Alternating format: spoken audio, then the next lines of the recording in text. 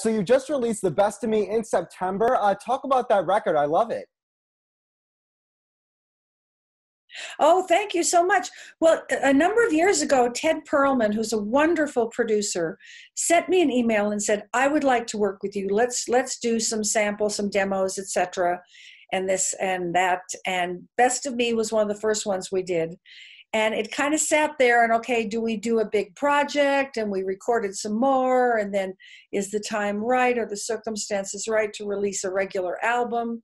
And Tom Estee, my PR darling friend, said, this is ridiculous. Let's get some of these tracks out. Everybody who's heard them loves them. And lo and behold, The Best of Me went to #1 on the world indie chart in Europe. And I'm just flabbergasted. I'm amazed. I mean, it's a fun record. And everybody, in fact, my 10-year-old grandson, Julian, who is Robin Thicke's son, my grandson, that's his favorite song of mine. He loves that song. And I thought, okay, there's something there. If a 10-year-old loves it, you know you're onto something. So Absolutely, 100%. So talk about the beginnings of your music entertainment career. I know you come from a musical family. Was entering both these fields always in the cards for you, always something that interested you?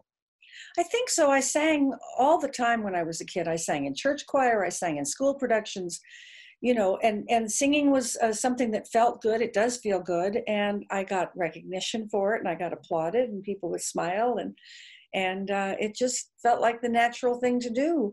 There wasn't any money for me to go to college.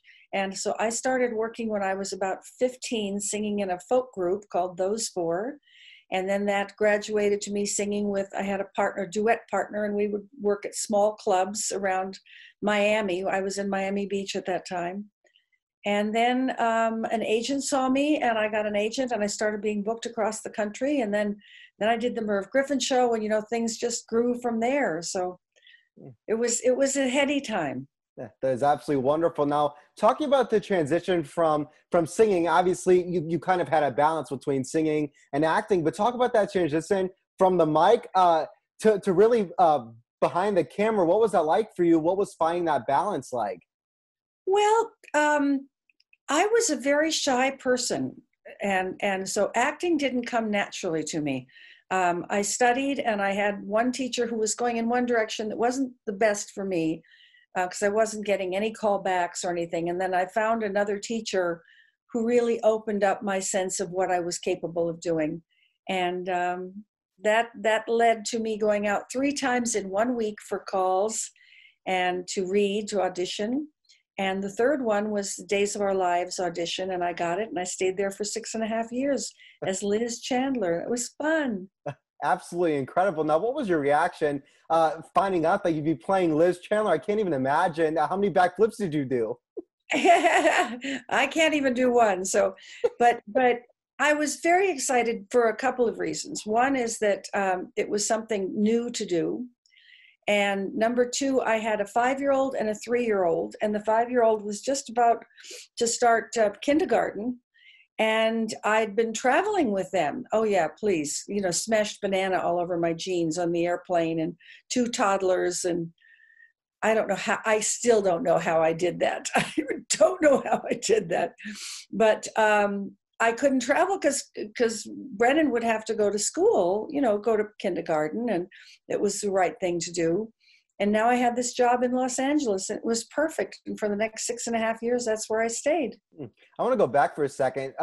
You had said that you were shy. I would and I'm going to make an assumption here that singing, being behind the mic, being in front of an audience, probably did help you in acting. Would I be correct with that?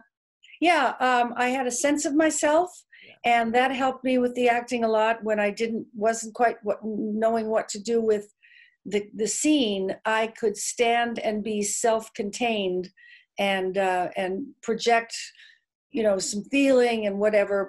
But what really helped was just doing the show and having to, we taped 5 days a week. I was usually on maybe 2 or 3 days a week because we had 40 some characters. And would be just to have another kind of scene that I had to come up with, you know, how to play that scene. So it was a 6.5 acting class. And I worked with some wonderful people who taught me a lot. Yeah, absolutely incredible.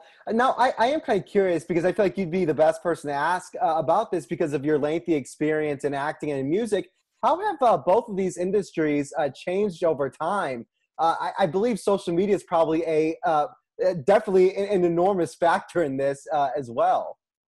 Well, social media is the minor leagues of the entertainment industry because somebody can post a video and suddenly they're a star or, you know, a momentary star. Um, how has it changed? Well, it used to be there were little clubs all over the place and you traveled to these little clubs and you got an agent and you got on, you know, one of the television shows. And like I did the Merv Griffin show 26 times in 1 year. Every 2 weeks I did a Merv Griffin show. Well, that was huge. And then I did the Tonight Show and I did all these other things. I did like hundreds of variety shows with Dean Martin and Ed Sullivan and Danny Thomas and, or, you know, just Red Skelton and amazing.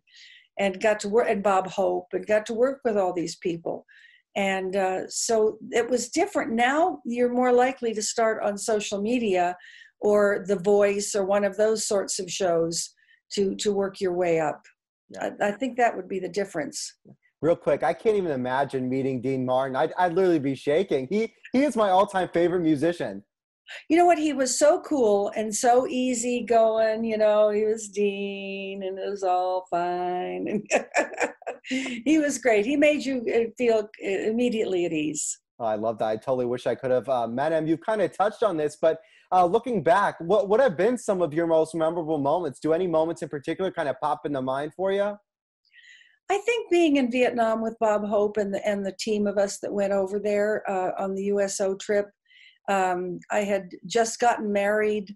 It was my first Christmas with my then husband, Alan Thicke. And then I wasn't with him because I went away. I left before Christmas and came back just after New Year's. And that was one. Singing on the Academy Awards. I sang 2 nominated songs on the Academy Awards. Singing on the Emmys. Singing the anthem for years for the Raiders. I was Al Davis's favorite, I'm told, favorite anthem singer. So just, you know, I think just being with people and seeing that my music and myself could bring them some happiness was the best thing. Yeah, and you still do that today. And so I thank you for that. Actually, fun little story. My mom is an enormous fan of yours.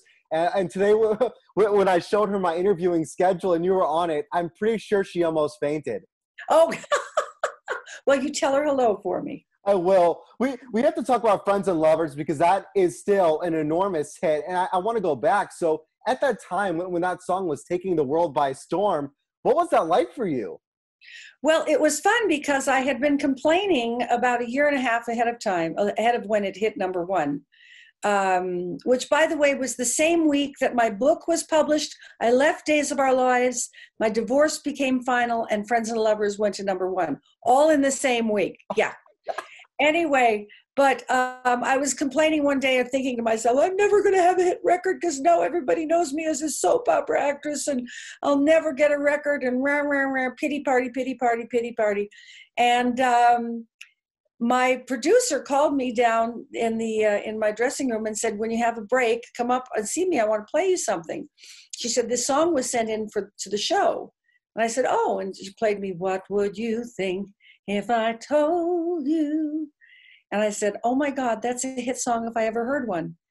And we decided to put it on the show right away. Like the next week I sang it, letters started to come in, it built up a following. It actually became the most popular ever piece of music on a daytime television show on NBC. I believe it. I know. And then we couldn't get any, we got turned down by all the major record companies. And then there was a small label. Yeah. They said, well, we're not doing duets. We're not doing waltzes. We're not doing ballads. We're not doing this. We're not doing that. And then this one little company, Carrere Records, that was from a guy from France, took the record on. We reproduced it a little bit and put it out. And it had been playing, I've been playing it on Days of Our Lives singing it every few weeks for almost a year. So by the time it came out, it just went right up to #1. There was no stopping it. Those people who turned it down must be feeling like a fool. Well, I don't know. It's hard to tell, Yeah, true, hard to true. tell. Well, I'm happy that that song's in the world because it's brought a lot of people so much joy. Oh, I've heard from so many people that it was their love song. One lady wrote me. Now let me remember this story. She was in high school, and she and her friend, this boyfriend, were absolute born for each other, and they got married, and the years went by, and they got divorced. No, they didn't get married. No, they separated. I'm sorry, I'm remembering the song wrong. They separated, and his family moved out of town, and they lost track of each other. And years later, her husband had died, and she was thinking, I should get out there and just, date a little bit. So she put an personal ad, and she looked through the personal columns, and one of them was titled, whatever, a guardian. And she said, that sounds, what a nice word to use. She contacted him, and it was her boyfriend. Oh my goodness. And they connected after all that time. It turned out they didn't live very far from each other. And Friends and Lovers had been their love song when they were in high school, and they were about to get married, and Friends and Lovers was going to be played at their wedding. That sounds like a Nicholas Sparks film. I know, doesn't it? Yeah, it does. I love those stories. Oh my goodness, I do too. So, Gloria, what is next for you? What are some of those goals for the rest of this year for 2021? You know what? I am actually retired from performance because the travel, and I'm just at a stage in my life where I want a little simpler life, of course. And then COVID hit, and I won't even see my grandchildren now for another month or so. So it's just a time for me. I started working when I was 15 years old. That's a long time ago. That's a long time. So I'm ready to just be at home. I mean, this success of The Best of Me, and I think some of the other records on that, the EP are going to get some play. And I mean, it's just a joy, and it just comes out of nowhere and makes me very happy, and makes Ted Perlman, my darling producer, very happy. But I don't think I'm going to worry about succeeding in the eyes of the public any longer. It's okay for me. I did some of that. I got to do that. It was a lot of fun. Yeah, you've had a remarkable career. Before we go, I want you to offer, because a lot of the people I interview are up-and-comers. They're up-and-coming musicians, up-and-coming actors. What advice would you offer them? Well, I would say trust your instincts. If you think you're walking into something that is not good for you, you probably are. Stay creative, stay engaged, stay healthy.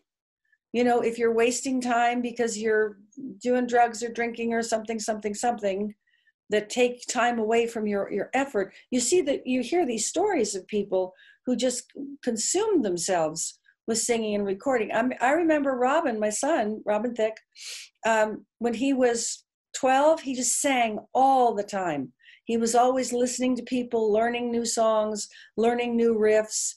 And, now is having this wonderful career, and had the fabulous Blurred Lines. And, so I think just really, really do everything you can to know your area. My 10-year-old grandson, Julian, Robin's son, knows all these wonderful singers, and from 30, 40, 50, 60 years ago, and he's studying, and he sings all the time, and he's always testing his voice and trying to expand his range, and he's 10. So he's starting so early that it's just in his bone. It's in his bones. It's what he has to do. Yeah. So just go for it.